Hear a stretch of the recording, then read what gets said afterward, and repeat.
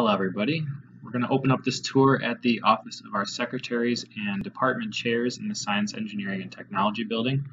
Normally visiting families will begin their tours here, meet our secretary Marcia Goodwin here on the right, and the department chair Alex Bitterman.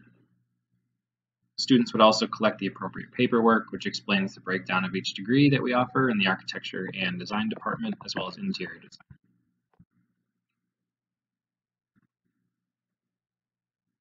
First, we're going to take a look at one of our lower level studios. This is room 417. Students can expect to spend most of their time during the first year in this room in the department. This is often a shared studio with more than one class, and students in the studio are getting used to working with their hands and crafting some basic architectural skills like model making, creating three-dimensional space, and learning about what we call starchitects, or famous architects both of present and past. These students are going to end up creating things that might not seem like architecture. In the past, they've made things like kites or hats, and this is to learn about creation, order, and model craft.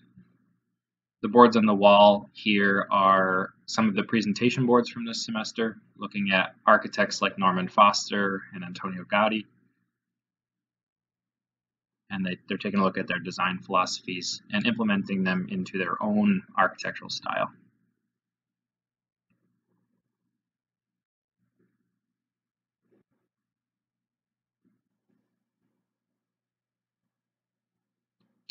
Next is room 420. It's important for our department that each student in the department has their own desk each semester and can feel safe leaving work and personal items in the studio throughout the day. Often students will bring in desktop computers and leave them. In this studio, students are working on their graphic representation skills using tools like Photoshop and Illustrator. We also provide storage for work through flat files and an array of cabinets in each studio.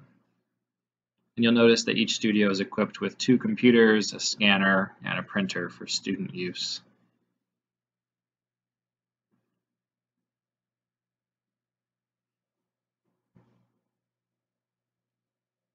Room 415 is a shared studio, normally with one upper level and one lower level studio sharing the space. This allows for some nice intermingling between the cohorts and gives the lower level students an idea of what's to come in their future academic careers. It's capped off, each studio is capped off at about 14 students as well. So the student to teacher ratio is highly beneficial for the students. Faculty are then normally able to meet with each student in 1 to 2 studio days. This gives the faculty ample time to spend with each student before moving on to the next.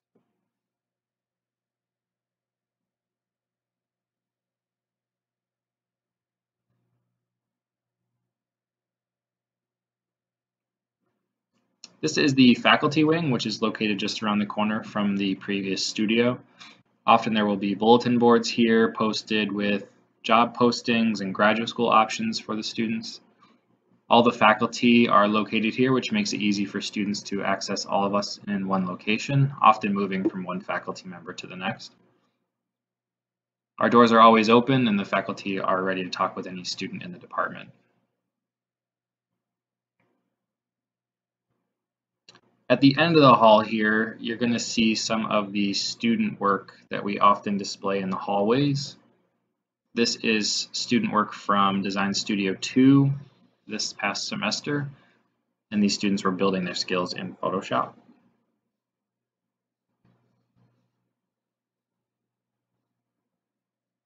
At the end of the hall, we're going to move into Studio 402.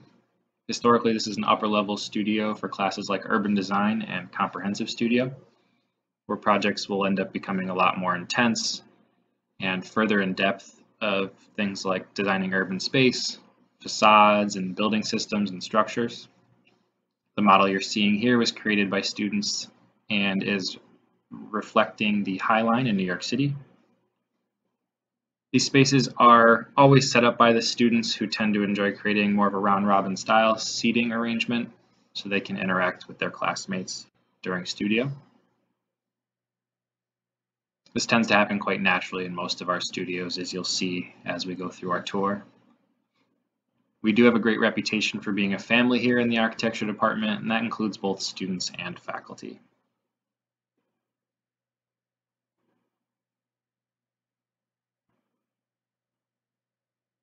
Room 408 is very similar to the previous room you just saw.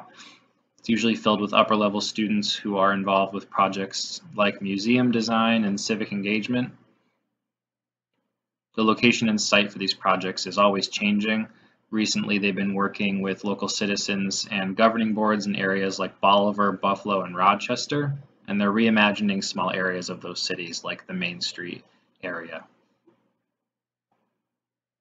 Students in the studio in particular often present in front of locals from these areas, and they get ideas from them on how to incorporate them in their projects. These studios tend to be quite model heavy, so students can expect to be working with their hands in the later years as well as the earlier years. And we'll be creating things, both small and large scale building models.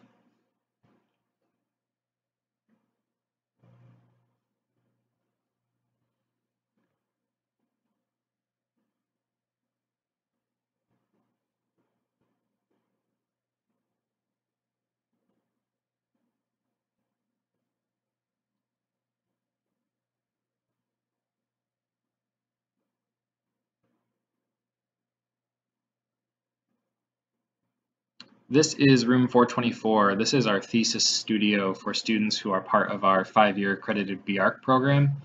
Often the students take control of this room as well. Really never looks the same from year to year or even from day to day.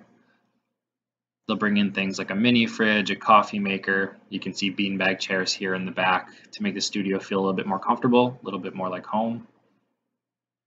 The students in this studio are working on their thesis projects for an entire year, where they'll identify a problem that they'd like to solve through in-depth research and then create a design to address society in a positive way. They'll then present all these projects in front of an array of faculty, students, and professionals within the field. So this studio really gives great exposure to those students. More often than not, it leads to jobs immediately upon graduation. Recently, we've had some cohorts where we had 100% of the students with job offers before they graduated.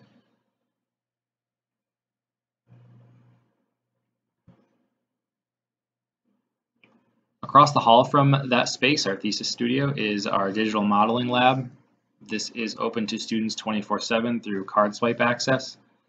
These computers you see here have all the necessary tools and software like Revit, Photoshop, and Illustrator, and those are used usually by students who might be lacking in that software or they're without a laptop for any period of time. There's often small classes in this space and maybe some presentations as well happening through this area.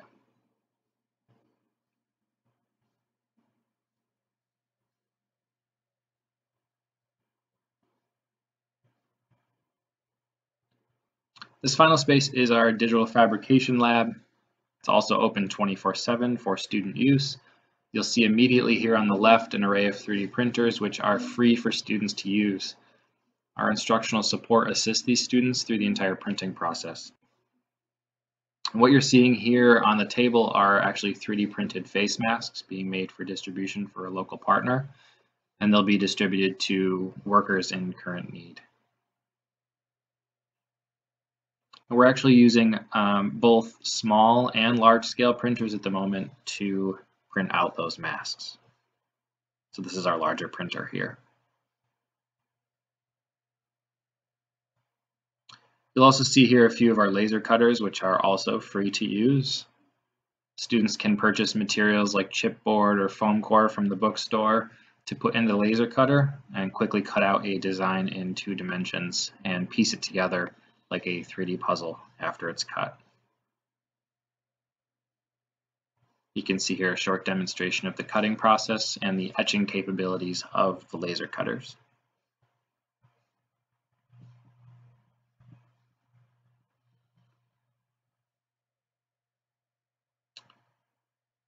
It is also possible for students to actually scan an image and cut or etch that design onto another material. What you'll see here is our logo in the architecture and design department being etched onto a piece of wood.